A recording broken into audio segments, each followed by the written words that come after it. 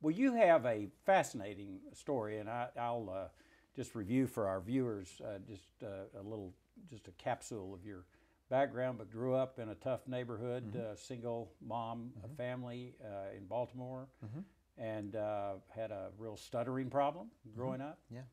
And somehow ended up as a award-winning reporter, nationwide, international reporter for CBS. That's a pretty quick way to state your journey, but take us through a little bit of your experience, because it's a life that we'd like to see a lot of young people achieve. Well, I think it speaks to what's so wonderful about this great nation we live in, that all things are possible. I was raised by a single parent, a working class family, like many of your students. How many siblings did you have? I have an older brother and sister.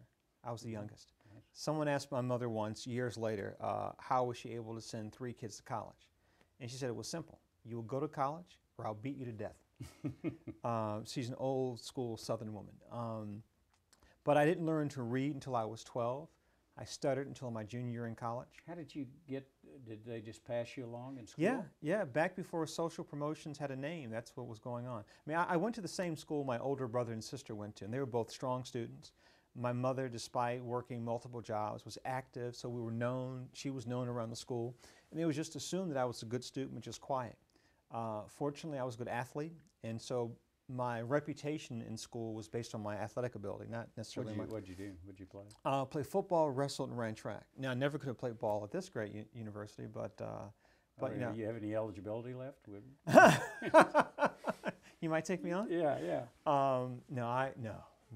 But somehow you were illiterate, basically. Yes. And still had moved to what would that be, the 6th grade or 7th grade? Yeah, exactly right. And what happened was I started failing math. And so they tested me to see why I was doing so poorly in math. Come to find out I couldn't read the directions because I've been faking it. I'd been, I was also blessed with a good memory, so I could memorize projects. And then once math became more complicated with directions and more assignments were based on what happened in class as opposed to taking work home and working on it and bringing it back, I was exposed as being functionally illiterate, which was a painful point for me and for my family. And in the book, which is called Step Out on Nothing, I talk about, for me, the importance of family, the importance of faith, the importance of working hard. And because of my mother's undying optimism, her faith, and her willingness to work hard with me, I got the help that I needed. In fact, one of the reasons why I'm a journalist today is because I know the value of words because of my stutter. And stuttering, like in many ways, being a stutterer is like being an alcoholic. I mean, you never get over it. You learn to manage it. So I'm still a stutterer. I've just learned to manage it. You ever stutter? Ever catch yourself? I've never stuttered on national television. I have when I worked in local television. But I know what my triggers are. I can't allow myself to get worn down. I can't allow myself to get angry or nervous, which sometimes in places like Afghanistan can be a little tough. Hard to do. Yeah, but... yeah, well, of course, this whole subject has risen in the consciousness of the world because of the King's Speech. Yes, wonderful movie. Yeah, and there, I was, I guess, completely ignorant about the causes of stuttering, but I guess there he was left-handed and they made him use his right hand and things like that. Is there any evidence that contributes to stuttering? The science at this point suggests that it is an electronic issue, that there's a neurological connection between your brain and your speech, that something sort of what's the word I'm looking for? It kind of goes offline for a moment when you're speaking. And so those things about being left-handed, right-handed, like I'm left-handed, but went to Catholic school, was forced to learn to write right-handed. So those things aren't necessarily connected with stuttering, but there's this disconnect. And there's research going on right now to try and find out if, in fact, there is a DNA fiber which determines, because there are about 3 million stutterers in the U.S. Did any of your kids stutter? No. My mother is a stutterer, not as severe as mine. My sister is also a stutterer. So how do you get out of it? What kind of therapy did you go through? Well, fortunately now there are wonderful resources in every state in this country that can provide. I mean, they can now take a child as young as 2 or 3 years old and teach them to manage their stutter.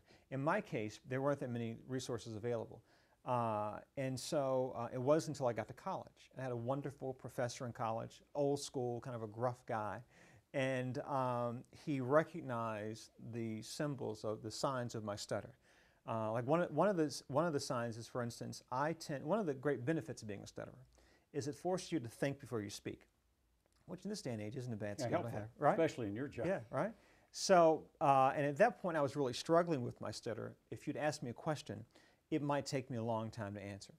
Anyway, so he recognized my issue. He worked with me. So we would do things like he would have me speak with pencils in my mouth. He would have me read the newspaper. And that would force me to focus on the feel of words. Or he would have me read Shakespeare backwards to focus on the sound of words. And then we made a list of words that I struggle with. This is when you're 13, 14 Oh, no, years no, no. old? This is when I was a junior in college. Oh, my. Yeah, yeah. I was a stutterer until my junior year of college. Again, because I played football, I wrestled in college. I was known more as an athlete than anything You were else. at Ohio Wesleyan? Yes, sir. Small Division III school, about 2,400 students, small Methodist school. And so he helped me learn to manage my stutter. And since that time, I've thought about meeting with a professional speech pathologist, just because life gets in the way sometimes. But there's still words that I avoid.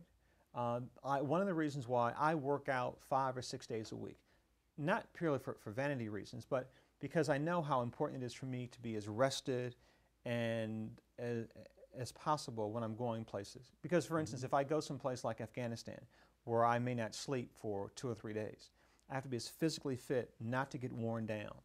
Because if I do, then I tend to stutter. So I understand with the athletic talent, how you made it through. And Talent is a generous word, but thank you. Got to college on scholarship, I assume. Yes, sir. But to go from that experience to journalism, broadcast journalism, seems to me to be quite elite. Well, because of my early issues with literacy, I knew the power of words and fell in love with words. You figure by most kids when they're in middle school, they're beginning, boys are beginning to look at girls, right? But because words, and I read my first book, Old Man and the Sea, when I was almost in high school. And just the joy and how the world opened up to me. So I loved words by the time I went to college. When I learned to manage my stutter, I fell in love with the sound of words and being able to express yourself. As a journalist, fundamentally my job is to give voice to the voiceless. I know what it means to be voiceless. And what a blessing it is. My wife, who's a Stanford-educated woman, I married up, has a wonderful saying. She says, "Tell me God ain't good. He took a boy who couldn't read and put him on 60 Minutes." And so, again, and there's so many people who have stories like mine of how they've had to overcome. I mean, all of us have struggle in our lives. Right. And if you hear most people's backstory, you'll hear a wonderful story of people who have been able to manage their struggles, to go forward and live their dreams. And I'm certainly living my dream now, working at 60 Minutes at CBS. This is a delight. Thank you, I've really enjoyed Thank you.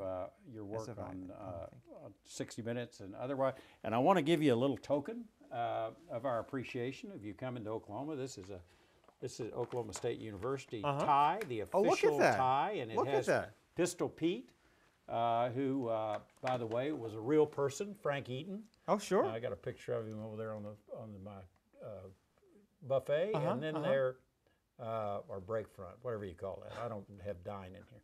Little hats and cowboy. But anyway, it's a real collector's item. Thank you. And one of the reasons I wanted to give you that is because I saw the piece on CBS Sunday Morning where you were interviewed about your penchant for writing thank you notes. Oh, yes.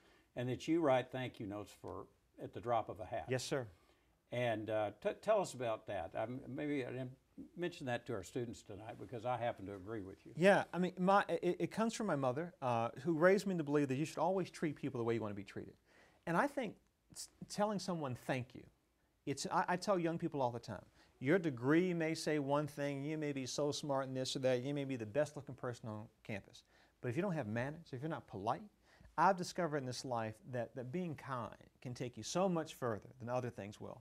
And so when people are kind enough to give me their time, because oftentimes I see folk in difficult points in their life, I just want to say thank you. And it's nice to have a handwritten note. I mean, email is wonderful, and that's fast, and the kids like that. But to know that someone sat down and penned a note that says thank you, I think is a nice gesture.